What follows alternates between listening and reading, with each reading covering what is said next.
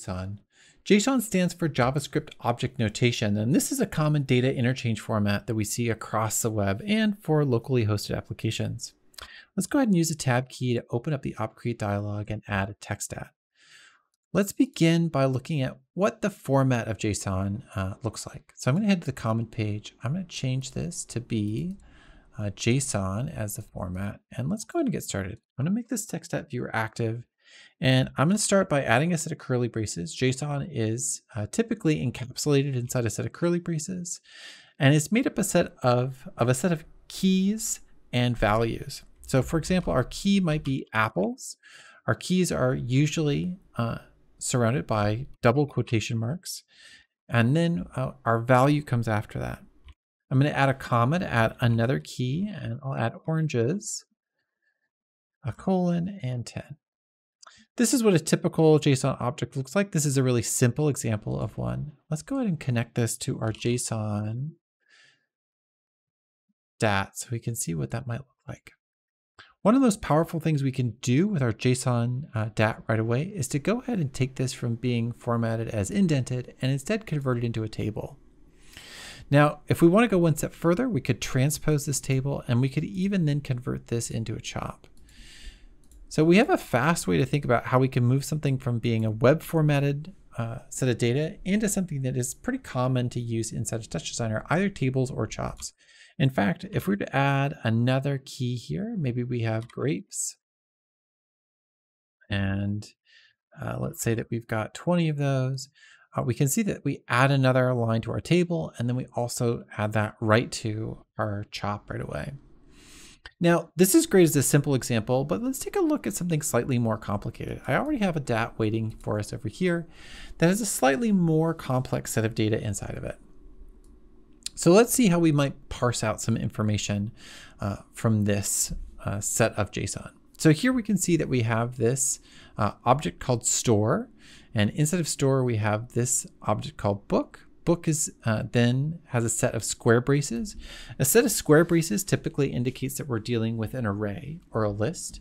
And this list has a set of 3 different objects inside of it. So we can kind of think that by looking at this, that we have a bookstore, right? We've got a store that has a set of books in it, and the books that we have these different characteristics that describe them. So let's go ahead and connect this to a JSON DAT to see what we might pull out from this.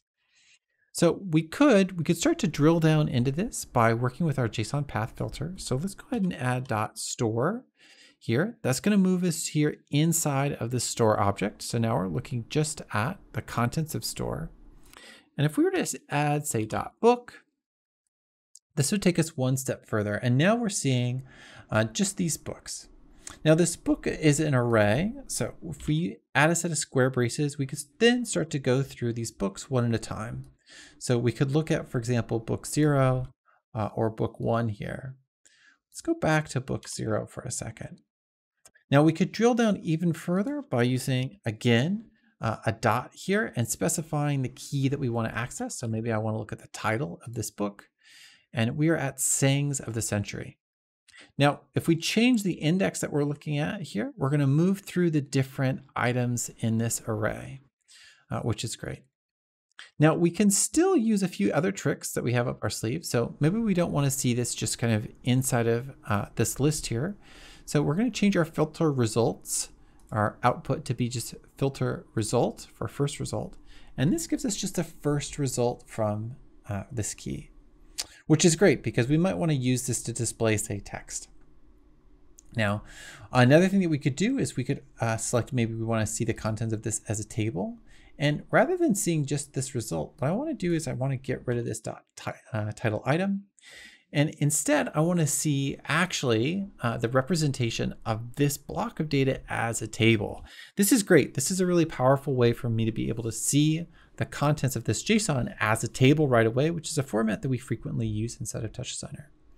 Now, maybe you want to go one step further, and rather than looking at just a single book, I want to look at all the books. And in fact, that's exactly what I can do. So by going back to book and outputting this as a table, we now have our keys here as our headers, and then we can see the values for those keys as represented here in the rows. We could also, if we wanted to, we could transpose the contents here if we want to see this arranged differently, or we could switch it back. JSON is one of the most powerful formats of data representation that we're currently using for exchanging data across the web. And this is a great way for us to be able to format that in a way that we can use quickly here inside of TouchDesigner.